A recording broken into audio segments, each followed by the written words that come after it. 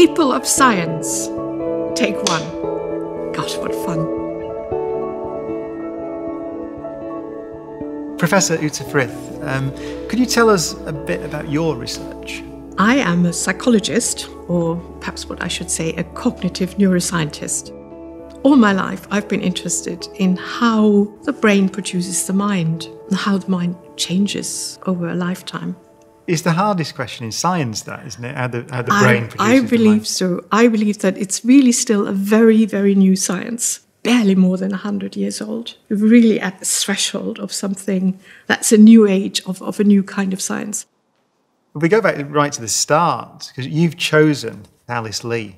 Alice Lee is not a typical hero. Nobody celebrated her. I accidentally found out about her. And she is as good a scientist as any of the others who worked at the time. She was involved in measuring the volume of the skull in order to find out something about what's inside.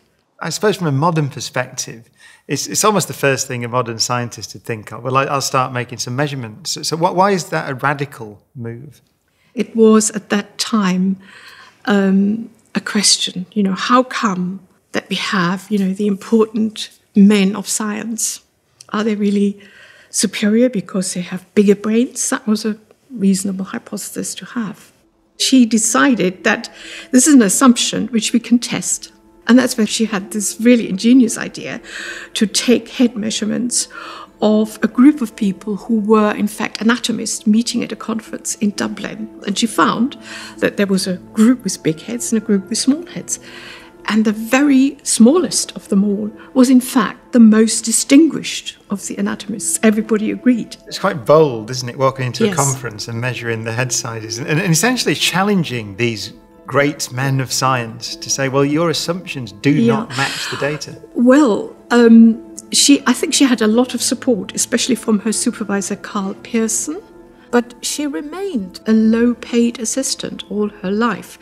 Still, she did get a publication in the Philosophical Transactions.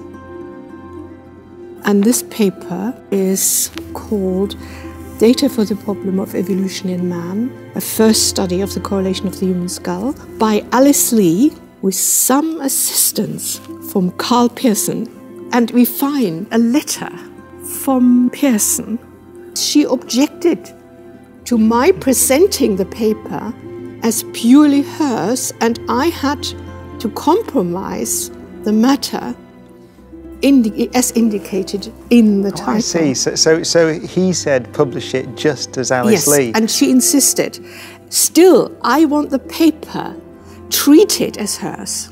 That's great of Pearson, I suppose, isn't it? It is really nice. It is really nice.